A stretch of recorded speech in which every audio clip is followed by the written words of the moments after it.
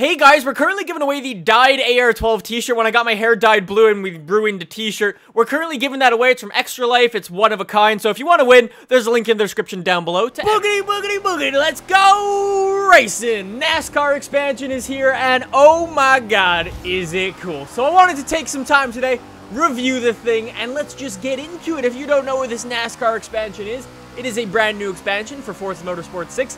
It includes 24 cars, one track, a brand new story mode, your standard leagues, online, rivals, and some brand new features, and it's coming in at $20 or £15 if you're a UK type person. Before I get any further, if you want any more details about anything that I'm going to talk about in this video, there is a link in the description down below, which will take you to a written review that you can read all about the NASCAR expansion and everything that's included. So, let's get into it and start talking about those 24 cars. When I say 24 cars, I don't actually mean 24 cars. There are actually only 3 cars with 24 different liveries. So I mean, that's pretty good, but there's actually 40-something cars in NASCAR, so we are missing a couple, but it's a good start. The NASCARs are actually upgradable, which is really nice. You can actually toss on a bunch of parts to them, actually. You can actually engine swap them with the NASCAR engine that's already in Forza, and you can put them up to 1,000-something horsepower nearly, and it's just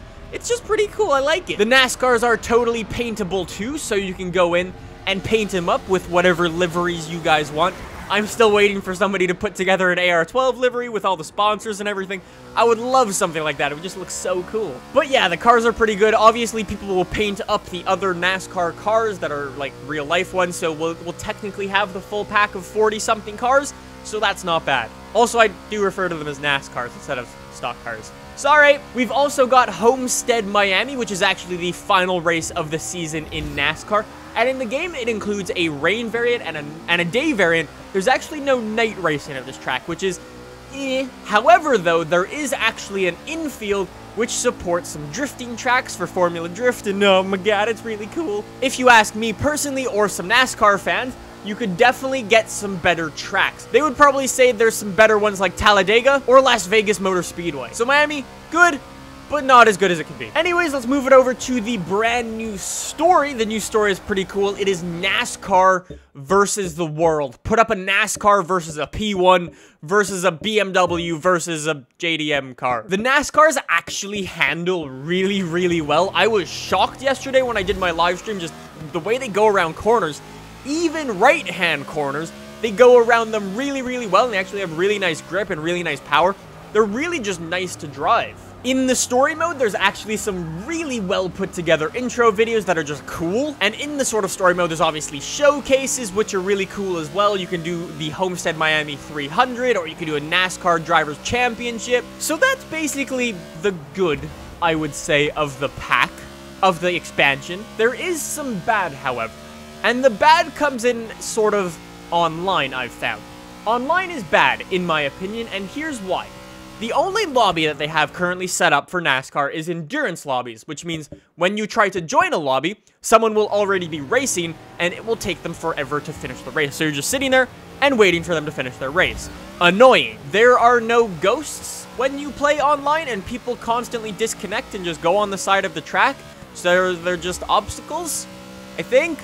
Also annoying. You can also upgrade NASCARs, which is also kind of annoying, because if you go in NASCARs, I don't know if it's just me, but I want everyone to be in like the exact same car, sort of like real NASCAR. Leagues, however, should fix all of this, so you can go full ghost mode, you can go stock NASCARs and things like that, and you can shorten down the races, but still, online's not very good for NASCARs yet. Also, let's not mention that people like to crash a lot, so if you do want to do a clean race, you'll probably have to do it with your friends. So yeah, online's sort of the only bad part of this entire expansion, but there is some more good.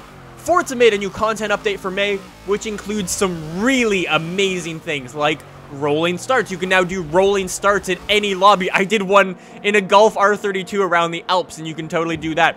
Super, super cool. Another thing that you can do on any track now is quick stop, or almost any track. Quick stops. If the track has a pit, you can force people to pit during the race. However, there's another issue with that, where people, like, crash into you in the pits or warp through you. They don't actually, like, get stuck behind you. Like, there's no real pit strategies, which is kind of annoying, but There's brand new drafting animations, which I didn't actually pick up on until people called me out for it when I didn't mention it in yesterday's Let's Play. And there's also a brand new HUD update, which shows you all the cars around you. So if you're using interior view, for instance, and there's a car in your blind spot, it will tell you that. All of these brand new features are really, really awesome and just add to the game so much. The quick stop thing is just super cool. Also, there's a brand new sort of damage model, because before there was only cosmetics, so it was only things that affected the look of your car. Or it was full-on simulation, you crash, you die, you break your car, that's it. Now there's a brand new one where it's just fuel and tires, which is super cool. So if you're like me and crash a lot and you don't want to have to restart the race every 5 minutes when you hit a wall, and you just want to focus on tires and gas, perfect. Oh my god, I love how that's in there. Anyways, that's about it that's included in the NASCAR expansion. There's actually quite a bit of stuff. All of those brand new features like the rolling starts, the drafting, the quick stops, all of those are actually new features that will work for anyone. You don't actually need to buy the NASCAR expansion for that, so it's awesome. So in conclusion, is it worth $20? Well, that depends, because all you're really getting is just 3 cars, a track, and the brand new story stuff. And if you are a fan of NASCAR, I would definitely argue that it's definitely worth it. If you're sort of on the fence about it, maybe watch a couple more videos, see what happens in the Let's Play and things like that. And if you're just like, no, NASCAR's only turn left and are really boring to look and go around an oval, then maybe skip out on this one. It's not for everyone, I'll be honest. I will say, though, that Turn 10 did do an amazing job with these cars. They are super awesome to drive. They handle amazing. You can paint them. The new track is awesome as well. It's just really, really good, and I love all of those new features. So, I don't know. I would give it a solid 8 on 10. Like I said, if you want to read more about anything that I mentioned in this video, check out the link in the description down below for a full, in-depth written review from Alan, who went in, tested everything, and tried to break the game. So check out what he had to say in the description down below. Anyways, guys, we'll actually also be giving a copy of the NASCAR expansion pack away soon, so stay tuned for that. Subscribe if you guys want to see some more videos like this in your subscription box. And yeah, thanks for watching, guys. I'll see you in the next one with some more NASCAR. Later today, I'm going to try and drift some NASCARs. That's probably going to go quite badly. Yep, see you then.